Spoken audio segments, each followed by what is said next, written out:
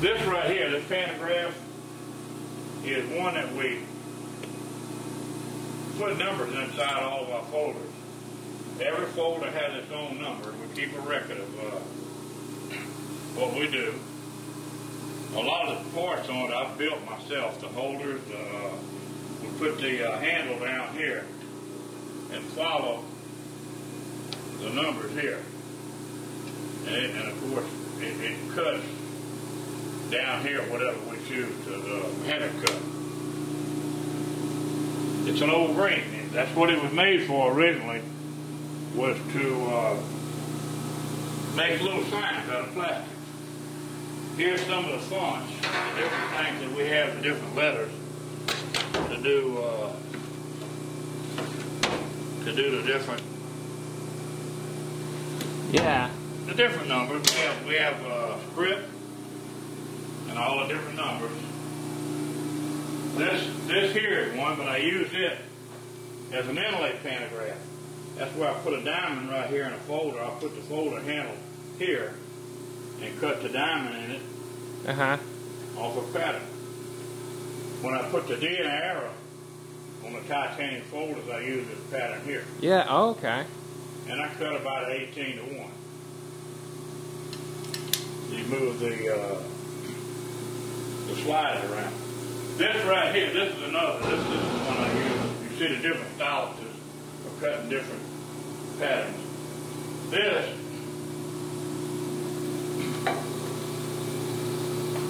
This is an old garden from probably, I'm going to guess, the 30s or the 40s. And it will follow this pattern here. This is a diamond pattern. It'll cut the whatever I put over here. Break this down a little bit. Don't break that cutter.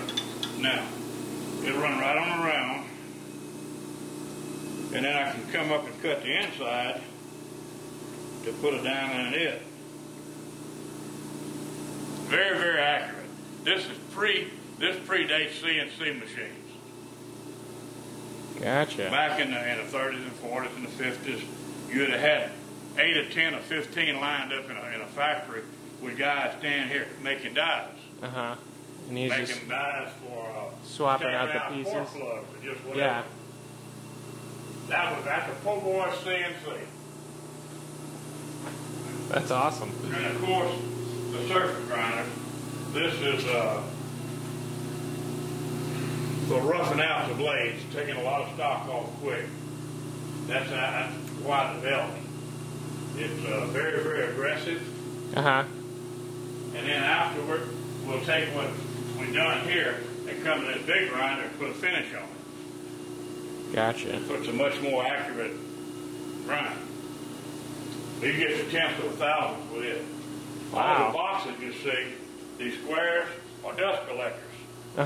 It keeps the shop. So you're not breathing dust? Yeah. The handle machine. All of my handles are finished and shaped right here on these belt grinders. Here's one that's finished. We just finished it. And it was finished here. And of course, finished buff on the buffers. My buffers are all set up where I can change the wheel. I don't have to take the wheel off, I take the arm off.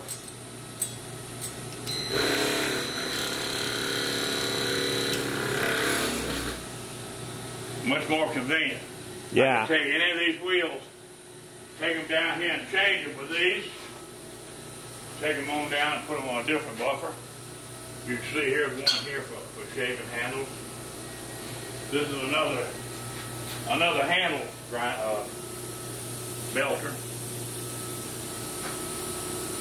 A lot of the grinding is done here on this grinder. This is a Dozier grinder that all we use it for here is shaving handles. We'll put a 36 grit belt on and just get after it. That's a dust collector. That catches everything that comes off of here. This is what every folder maker needs. I've got about like 7 of these. The little turret drills. Oh yeah. Drill around and get to whatever bit you want. Then you can drill your holes. Come back to the next one. Then I'll go on around and counterboard whatever I've done. That's super handy. My old square wheel grinder has been Dozierized. It's pneumatic tension. This is a K&G attachment I put on it. This is another little belting machine that we do folders on. You see the little narrow belt on it. Yeah. This is another Dozier grinder. A little bit different than the standard grinder. Works just the same. This is a buffer. This is where I sharpen my knife. On a hard felt wheel. It's a little bit less sophisticated than some of the others. This, of course, right here, this is a folder bench. This is an inlay that I did on the pantographs. It's stabilized your raft bone with a coral inlay. It's not totally finished yet. Some of the others, that's a stag handle knife. They're all in the process of being made. This one needs to be ground.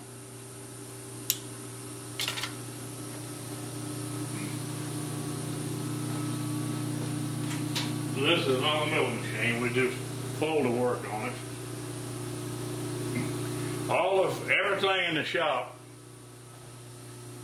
is speed control. It's either DC or AC three-phase controllers on it. You see I can control my speed? Yeah. I never jump a belt. We just turn it off.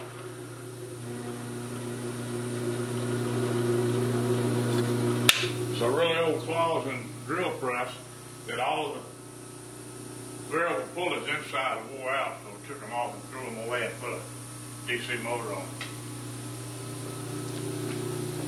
That came out of one of the knife factories. These are all little dedicated milling machines that we only do one thing with. That's what they're set up for. And don't use them for anything else. This is a little cut-off grinder that I cut pins off with. And not much else. This right here, this is an important tool. It's a little lazy Susan that we set the indent balls in a folder with, and you see the different little holes. That's for setting the balls at different depths. Ah. And then if we decide, oh, that ball don't need to be there, we're going to punch it out, I have a groove to punch it out with. Gotcha. It's homemade. About everything we've got is homemade. This is where all the knife makers have sanding discs, but I've got mine where I've got a precision platen on it. And we flatten all the handle materials. This is a DC controlled drill press. So I can shut it down.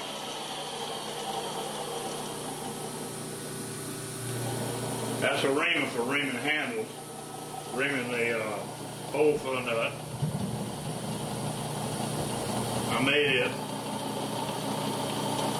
You have to make just about everything for knife making. Hardly anyone makes knife making tools. Right. This is the command post. This is where we sit and we think about what we're going to do and how we're going to do it. And we may go to work today. You know, it's you see, look at the table. There's been a lot of activity right here. Yeah. Got to. Sometimes we cook on our stove. Mostly I boil knife blades after I put guards on them to neutralize the flux. That's why you see the top of the stove is dirty.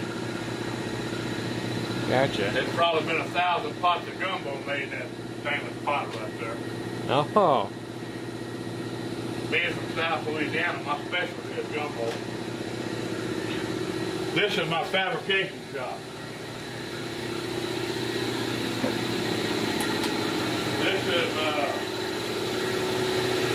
where we saw our knives out. As you can see, right now I'm fabricating too. That's why all this stuff is piled up here. This is drill presses here are made for not knife making. I drill big holes in my tools. Old Walker terminal.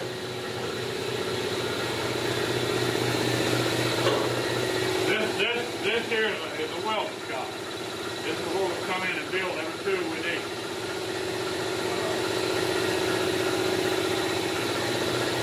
This drill press here is where we drill now.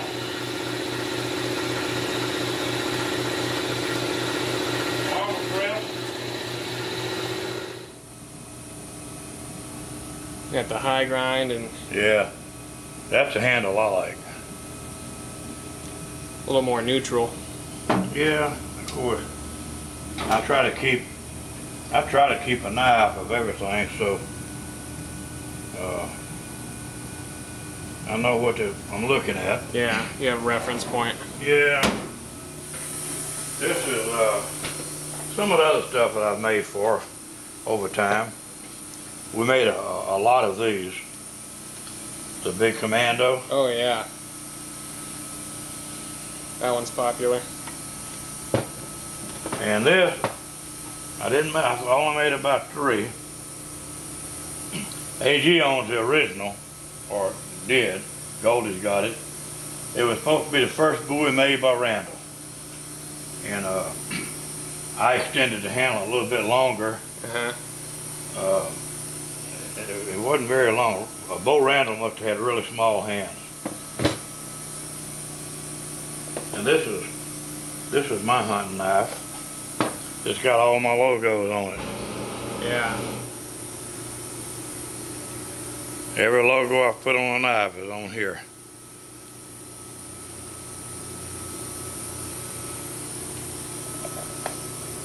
That's one of my slip joints.